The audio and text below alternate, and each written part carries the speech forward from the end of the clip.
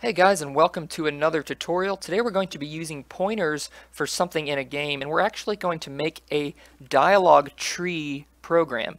Now, if you've ever played a game like Skyrim or an RPG game where you have a dialogue tree system, you know that the way it works is you have basically a conversation with an NPC, and you can choose different options for your responses to what the NPC says, and that will affect the outcome of the conversation. So what we have here is a dialogue tree graph, and each of these red boxes is a dialogue node, and each dialogue node is basically just one step of the conversation. So as we can see up here at the top, this is the beginning. This is what's called the root node. We're going to start here, and he's going to say, "Hello, brave warrior." So this is where the conversation starts. Now we can choose one of these two responses right here, and whichever response we choose, we will follow the blue line to the next node. And this blue line is actually a pointer to the next node. So this is where we're going to be using pointers. Now if we choose sup noob, we're going to get to this little mini branch here, and the conversation is going to end because he doesn't like that kind of talk. So he's going to say, "I don't want to talk to you." And then we have to choose the black dialogue option, and whenever you have a black dialogue option, that's just going to end the conversation. So if we were to say, "Hello, strange voice," we're going to follow this dialogue tree, and then we can do another sub branch right here if we ask him what the pay is for the quest that he offers us. And once we get to the bottom, he tells us the quest, which is to collect 10 dandelions, and we can either decline the quest and use this black little text, and we're going to basically just end the conversation, or we can choose this cyan text right here, and what that's going to do is basically make us accept the quest. And what we're going to do is just like print out, "You accepted the quest," or something. We're not going to implement anything except the dialogue tree system, and we're not going to implement it the best way that you could. Typically what you're going to want to do is read your dialogue trees from files, like an XML format or something better. What we're going to do is just hard code it just so you can get practice with the pointers. All we care about is making this tree with pointers. We're not going to worry about doing it the best way. Like, you're probably not going to see this code in a video game, but of course you could use it if you want. Alright, so let's go to our tutorial videos solution. Now I went ahead and created a class called dialogue tree, and I gave it some public methods here. I gave it a constructor that doesn't do anything. I gave it a void init. This is going to build the tree. Now remember, ideally init is actually going to like load a dialogue tree from a file, but for us we're just going to hard code it. We also have void destroy tree. Now what this function is going to do is it's going to basically delete all of our heap memory that we allocate with new. Because remember, whenever we create an object on the heap with a new call, we have to remember to delete it all. So once we're done with the dialogue tree, once our conversation's over, we can call destroy tree if we want, and that's going to free up all that memory so we don't have memory leaks. Then we have the perform dialogue function. This is basically going to be the conversation function. It's going to start the conversation and do the whole conversation, and then it's going to return a value. It's either going to return a 0, meaning you didn't get a quest, or it's going to return a 1, meaning you did get a quest. Now if this was a more complicated dialogue, we could return even more numbers, like maybe not only could you get a quest, but you could get a bonus quest if you follow a certain dialogue tree, or maybe you can get some extra experience for following a certain dialogue tree or something like that. We could return a different code, but we're going to do it really simple. So we actually need to make some more classes. We need to make classes for the dialogue node and for each dialogue option. So let's start with the dialogue node. Now we could make a new class file, or a new header and CPP file like we usually do, but instead, since these classes are going to be really small and really only used right here, I'm just going to put them in this file. I'm just going to declare them right above the dialogue tree class. So we're going to say class dialogue node, like that. And let's go ahead and, I like to do it like this. There we go. And let's go ahead and make its contents public so we can access it. Public.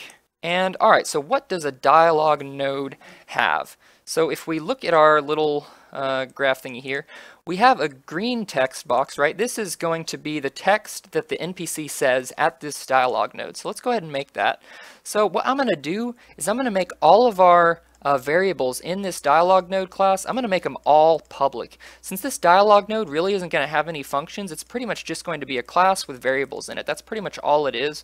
And dialog tree is really going to be the only thing that uses it. Because of that, I'm not going to write getter setter functions. I'm just going to use the public variables because it's going to be really simple, and it's not like this is a really heavily used class. It's going to be used all over our program, so there's not a lot of risk involved with doing this. So the public variables are going to be string text, so that's going to be the NPC text that he says, and then we also need some options right here, some options that we can choose, like for instance sup noob or hello strange voice. So I'm just going to have a vector of dialogue options, and that'll be the different options you can pick. Now we don't know how many dialogue options there are, so that's why we need to use a vector, so we can basically push back the dialogue node with more options. So let's say vector, and now we're going to need a new class here. We're going to call it a dialogue option, which we haven't actually made it yet. And then we'll call it dialogue options. So let's go ahead and make this dialogue option class. So we're going to say class dialogue option. We're going to make it right above it. Now, it's going to have a bunch of public stuff as well, because it's really simple. Now, what does a dialogue option have? Well, it has some text, right? For instance, sup noob, that's some text. So we're going to say string text. And what else does it have? Well, it has a pointer to the next option, right? For instance, sup noob is going to point to this, sorry, not the next option, the next node. So sup noob is going to point to this node. So we need a pointer to that node. You can think of pointers as little arrows that go from one direction to another. So we could actually draw it like this, because a pointer goes in one direction. Okay, so let's make that pointer. It's going to be a dialogue node pointer star, and it's going to be next pointer. Or sorry, next node. There we go. So we have that, we have next node, we have text, and let's also give it a code. Let's give it a little integer code, because what we're going to want to do is, based on the response, we're going to possibly want to return something. So for these, we're going to want to return 0, right, because they end the conversation. And for this cyan one right here, we're going to return a 1, because that's the completion of the quest. So to do that, let's just add an int code, or return code, something like that. And this is only going to get used if we return. So for instance, this hello strange voice isn't going to really use its code because we're not returning, we're not quitting the conversation yet. But that's okay, we can store that variable there anyways. Alright, so now we have our string text in the dialog node, we have vector of dialog options, we have our dialog option class. One thing, we're probably going to get an error because we have a pointer to a dialog node declared here, but remember, whenever we make functions and things, for us to use this variable, it has to have already been declared. Otherwise, we're going to get an error saying that dialog node is not declared, because dialog node is actually declared below where we ask for a pointer right here. So once our program's coming along here, it's going to get here and be like, I don't know what a dialog node is. So all we got to do is do a forward declaration like we do with functions. So we could say class dialog node, like that. So that's going to do a forward declaration for this so that we don't get errors, and now our pointer is going to work. Alright, so let's go ahead and make the init function. Now our class dialog tree is going to need to actually store the nodes somewhere. We're going to have to hold on to these nodes. So let's make a vector of nodes. So each time we add a node, we're going to add it to this vector. So we're going to say vector dialog node, dialog node, and I'm going to make it a vector of dialog node pointers. We're going to allocate these on the heap, and I'm going to call it dialog nodes, like that. So here's our vector of dialog nodes. This is going to be our tree. It's going to start out empty, and then we can add things to it in this init function. So let's go to the init function. Let's go to dialog tree. So here is dialog tree init. So what we're going to do in here is we are going to make our tree. And we're going to do it just one node at a time. So what we can do is make our nodes and push them back to the dialog nodes vector. So let's make all 5 of the nodes. We're going to make a variable for each one. Now remember, this isn't the best way to do it. Ideally, we're going to read this from a file, so we're not going to have to make variables for each one. But we're just trying to get practice with pointers. So let's actually number these. So this is going to be 1, this will be 2, this will be 3, this will be 4, this will be 5, like that. So let's go ahead and actually, let's number these the correct way. This is 0. Remember, everything's 0 indexed. 0, 1, 2, 3, 4, so we don't confuse ourselves. Oops, that's Seed of Andromeda. All right, so what we're going to do is make those. So dialog node, and it's going to be a pointer, and this is going to be node 0. And we're going to go ahead and initialize it on one line. So we're going to say node 0 equals new dialog node, like that. So that's going to allocate us a new dialog node on the heap. Then we can say dialog node star node 2 equals, or node 1 equals new dialog node, and so on. I'm just going to copy paste this and change the numbers. 3, 4, 5, or 2, 3, 4, excuse me. 2, 3, 4. All right, so now we have the dialog nodes. So what we need to do is actually hook them up and add the actual dialog options. So each of these things. So let's start with the first one.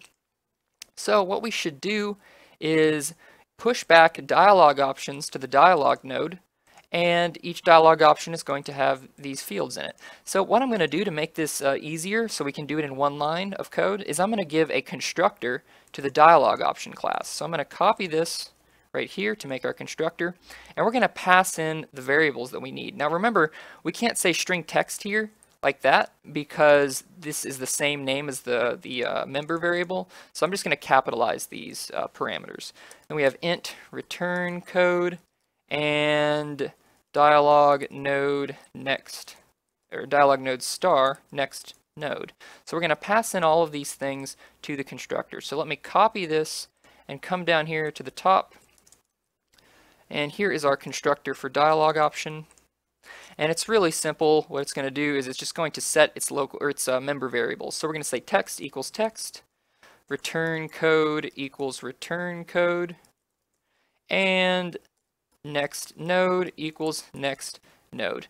Make sure you're setting your member variables on the left side equal to the parameters on the right side. It would be really easy to accidentally say next node equals next node, which is setting it equal to itself, and that's going to be a bug. So make sure you've got them capitalized the right way. Alright, so here's a constructor for a dialog option. Now, whenever we want to add a dialog option, so for instance, let's add this supnoob dialog option. Anytime you want to do that, you're just going to say node 0, and remember, since we have a pointer, we need to first get what the pointer is pointing to, because this is just a memory address. Node 0 is just a memory address. Once we say star, that's going to get the value that the memory address is pointing to. And what we're going to do is wrap that in parentheses because we get an operator precedence issue. And now we can say dot dialog options, and we can access that public variable. And we can say dot pushback, because remember, whenever you want to add something to the variable, you just call pushback. Now, if we wanted to, we could make a dialog option on one line, like new option, and set its variables, and then pass in new option here. But remember, I showed you the trick where we can actually do it all in one line of code by just doing the dialog option here, and then its constructor parameters, and we're going to just pass them in here because we don't need to hold on to that intermediate variable. We just want to add a node here. We don't really care about naming it, or sorry, we want to add an option here. We don't want to name it option 0, option 1, or anything like that. So we're going to push back a dialog option, and the constructor says we need text, return code, and next node. So the text for this one is hello brave warrior. So hello brave warrior. The return code is 0. That's going to be 0 for most of them. The only one that's not going to be 0 is let's do it here at the bottom, because that's going to accept the quest. And the next node is going to be what? It's going to be node 1, right? Because it's pointing to node 1. So next node equals node 1, like that. So that adds a dialog option. Now I want to show you a little shortcut to doing this. See how ugly this looks? We're taking our pointer, we're dereferencing it. Remember, this is the dereference operator, and then we're accessing the value. So this is just a memory address. Once you add the star, it becomes a dialog node, and then you can call dot. There's actually a shortcut. We can get rid of all this junk, and then instead of saying that star pointer thing dot, we say node 0 arrow, and this is the exact same thing that we had before. It's just a little shortcut. It'll dereference it and then access that little the member variable dialog options. All right, so let's add another dialog option to our node. So dialog options dot pushback, And we can go ahead and just pretty much copy paste this stuff and just change the stuff that we pass in. So I'm going to do that. And so this option is called Hello Strange Voice, and it's going to point to node 2. So this says Hello Strange Voice, and node 2 is the node it's pointing to. So we have constructed node 0. That's all there is to it. Now what we want to do is add node 0 to our list of all dialog nodes. So we're just going to call dialog node, right here, dialog nodes dot pushback node 0. Now what's cool about this is because we allocated this to a new dialog node and it's off in the heap somewhere, whenever we add the dialog node pointer to dialog nodes, we don't have to like copy a whole dialog node. A pointer is on a 32-bit machine, it's 4 bytes. On a 64-bit machine, it might be 8 bytes. Whereas the dialog node class itself is much bigger than that. It's actually however many bytes this is, plus 4 bytes here, plus 4 bytes here. So we're actually saving we don't have to copy as much data when we just push back the pointer. Because remember, whenever we add a pointer to dialog nodes, it's pointing to this, right? This new dialog node that's on the heap somewhere. We can have as many pointers pointing to these dialog nodes as we want. We just want to make sure we don't lose all of our dialog node pointers, because then we won't be able to delete it. Because remember, we have to call delete on a node or on a pointer. So for instance, see these 5 node variables right here, node 0, node 1, node 2. Remember, these are variables that are allocated on the stack. So once this init function ends, this stack frame is going to pop off the stack and all of these variables are going to go away. And if we lost all of these, if we weren't pushing back this to dialog nodes, then we would no longer have these node pointers at all, and we would never be able to call delete. So that memory would be there forever and we would have a memory leak. However, if we keep track of the dialog nodes on this dialog node tree, then we can delete it later, and down here we can perform dialog on the tree. Alright, so we push back that node. Now let's make node 1. So I'm just going to copy this and change it for node 1.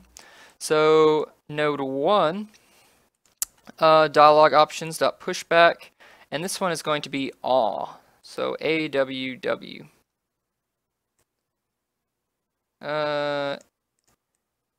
AWW. And I actually did this wrong. I said Hello Brave Warrior here. This dialog option is not Hello Brave Warrior. It's sup noob. So let's go ahead and say sup noob here. Sorry if I confused you. We actually want the dialog node to have that text variable, remember? So we're going to say node 0 arrow text equals Hello Brave Warrior, like that. But we can do this an even better way by just making a constructor for dialog node that does that. So dialog node, and we're going to pass in string text like that. Super simple. Really hope I didn't confuse you by messing up there. We'll see. Alright, and let's go ahead and do it up here. Dialog node, colon, dialog node, and we're just going to say text equals text. So now we're getting errors here because we're not using our constructor, right? Anytime you allocate a variable, you've got to use the constructor. So let's put our parentheses here so we can use the constructor. And what we're going to do is pass for node 0, Hello Brave Warrior, like that. There we go. And for node 1, it's I don't want to talk to you. I don't want to talk to you. So this is the NPC text we're passing in for all of these. For node 2, it's I have a quest for you. I have a quest for you. For node 3, it's you will get 5 gold, you greedy swine. You will get 5 gold, you greedy swine. And for node 4, it is collect 10 dandelions.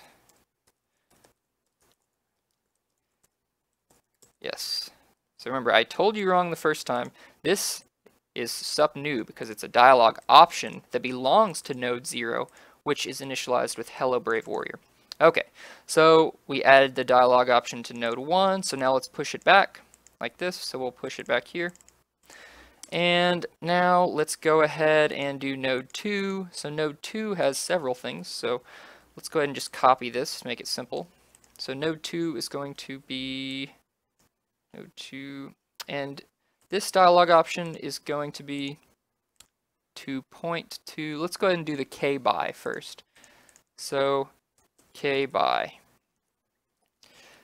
Now, we actually don't want to make this pointer node 1 because then that implies that we are drawing an arrow like this. But we don't want to do that. We don't want an arrow. So what we're going to do is set this equal to the null pointer, right? Which is the same thing as null, same thing pretty much.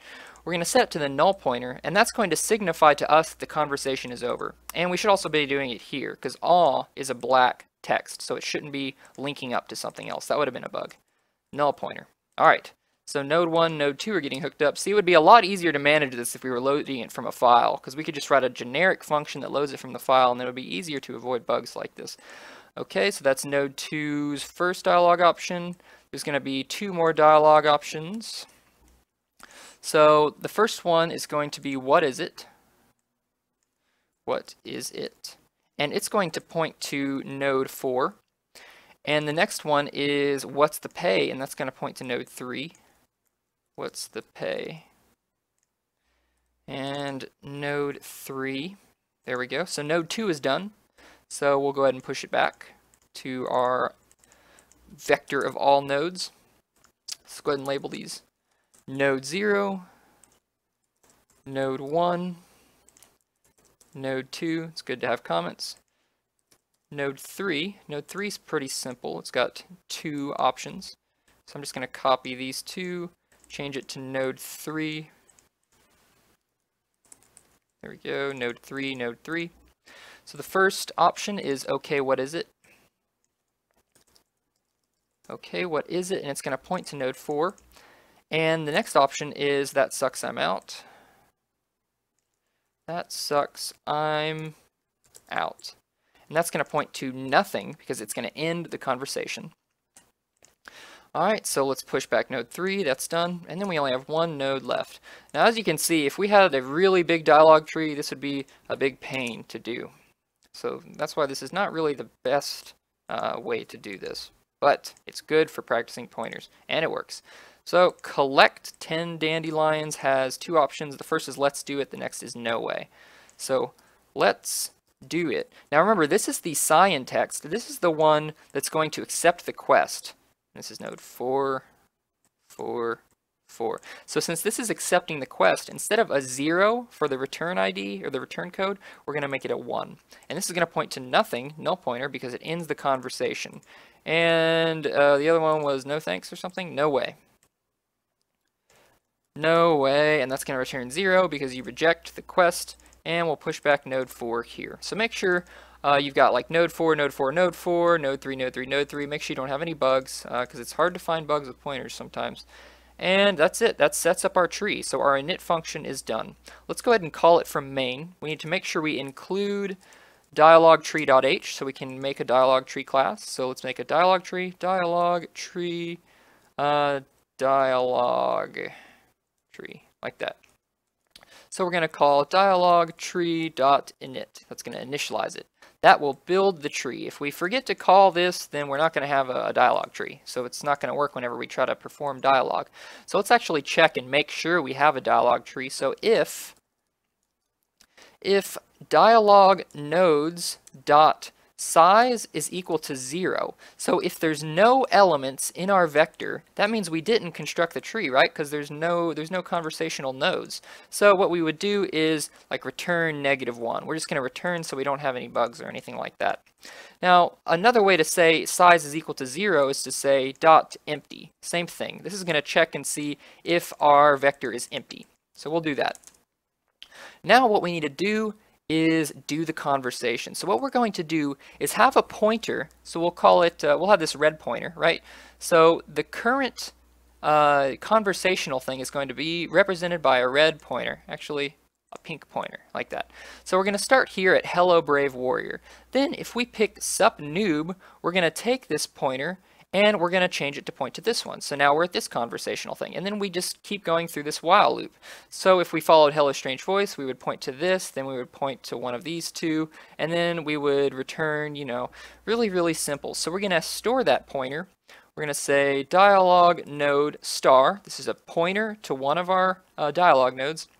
We'll call it current node. And let's go ahead and initialize it to the root node. which is going to be the very first node we added to the tree. Hopefully, make sure you did add that one first, because you may have added them in a different order than I did. As long as the first node is added right, that's all you care about. So make sure you add this one first. The other ones, the order doesn't really matter. So current node equals dialog nodes 0, like that. So that's going to set our current pointer to this pointer right here, or the memory address of this node, and then we can use it to do our conversation. So let's do a while loop. So while, I'm going to make this an infinite loop. So while true is never going to end, because remember, whenever the thing in here is a Boolean value of true, it's not going to end ever. And then what I'm going to do is I'm going to break out of the while loop with a break statement once the pointer that they select is equal to null. Okay, so let's go ahead and do it this way. So the first thing we want to do is we want to see out current node arrow text. Remember, that's the same as star current node dot endl. And let's actually do 2 end lines. So I'm going to do /n/n. All right, so that's going to start the conversation out. And now what we need to do is print out all of our dialog options. So let's do a for loop. For int I equals 0, I is less than current node arrow dialog options dot size. So we're going to loop through all of the dialog options in the current node. And see, since this is a public variable, it makes it much easier. Now, that's not to say that you should make things public variables because it's easier. The only reason we're doing it here is because these are teensy tiny classes that mostly just contain data. They don't even have their own methods other than a constructor. When you have that, typically it's okay to make it a public class because you can basically just think of this as a more complicated variable. Okay, so we're going to loop through this, I++. And we're going to, let's go ahead and see out I+1, so we're going to number them, and then colon like that, and then we'll say current node arrow dialog options I dot text. So we're going to see out the text, and then an endl. So we're going to see out all of those, and let's do an extra inline after that, so see out endl, and then let's get input from the user. So what the user is going to do is type in the speech choice that he wants to use. So we're not going to do error checking here. You should probably do error checking, but I'm just trying to get this done kind of quickly. So int input, and we're going to say cin input, like that. So next thing we're going to do is use that input to pick the next dialog node. So, for instance, if he types in a 1, we want to follow supnoob to the next node. If he types in a 2, we want to follow hello strange voice to the next node. So, what we're going to do is use the dialog options, the current node's dialog options option that we selected, and we're going to use its pointer to go to the next one. So we also need to definitely check and see if it's equal to null. So let's go ahead and do that first. Let's say if current node arrow dialog options, and it's going to be input -1, because if he types in a 1, we want to get the first element, which is the index 0. If that dot next node is equal to the null pointer, that means we're done. Like that. That means we're done. Now, since we're going to be using this value again, let's go ahead and just do it right here. Let's just say input -. That will subtract 1. So then we don't need the -1 here.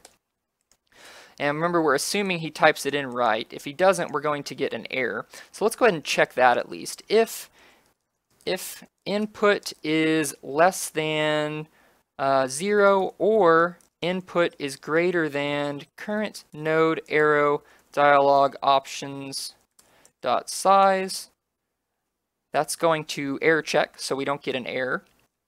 We're going to say cout invalid input /n. There we go. Else, if he typed it in right, if he typed in a valid one, then we'll do the rest of this stuff. So this will keep us from getting a crash if they type in something wrong. Alright, so if that's equal to null pointer, that means we're done with the conversation. So we're just going to return, and we're going to return the current node, or the current options a return code like this. So if we were to return at any of these black ones, we would be returning 0. But if we return here at let's do it, remember we passed in a 1 to the constructor for this dialog option, so that's going to return 1 since this return code is 1. And then we can process that in our main function, and we can like see out you got the quest or whatever. So check for end of conversation. Here we go. And now if we get to this point, that means the conversation isn't over. So we're going to say current node equals, and it's going to be equal to this, which is the next node. So current node equals the current dialog options, the one he selected, its next node. So if we type in a 0, which is sup noob, then it's going to be the current node, which is hello brave warrior. It's going to be the current node's first dialog option, which is of course sup noob, and it's going to be the next node pointer, which is pointing to this right here. So we're setting our pink pointer to be pointing at the same value that this blue pointer is pointing at. So our pink pointer started here. Once we set it equal to the blue pointer, what that does is it makes it point right there, just like that. And that's what we want. And that's pretty much it. And now it's going to continue.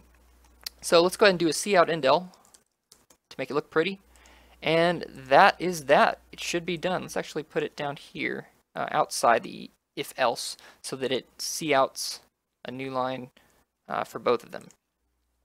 Okay, so that's that. Now we can actually do it. So let's go ahead and go to main and call, let's get the return value. So int rv for return value equals dialog tree dot perform dialog, because remember perform dialog is going to return dialog can't type that word, so it's going to return a value, and it's going to return the value right here.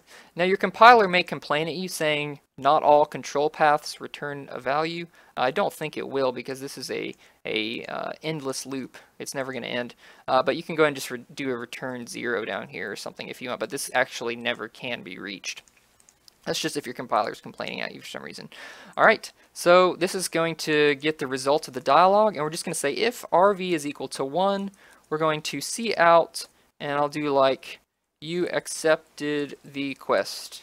Yay. Like that. And we should be done. So let's see if we have errors. One last thing. Remember, we called new a bunch of times. Forgot that. We called new a bunch of times in init, so we need to call delete for every single time we called new. So let's go ahead and call dialog tree.destroy tree, and we're going to make it so that this function, let's go ahead and go to it. Go to dialog tree, and where is it? Here's destroy tree. Let's make it so this function calls delete on all of these nodes that we allocated. So remember, we pushed them back to dialog nodes. That's why we pushed them all back. So all we got to do is loop through that and delete them all. So for int I equals 0, I is less than dialog nodes.size, I plus plus.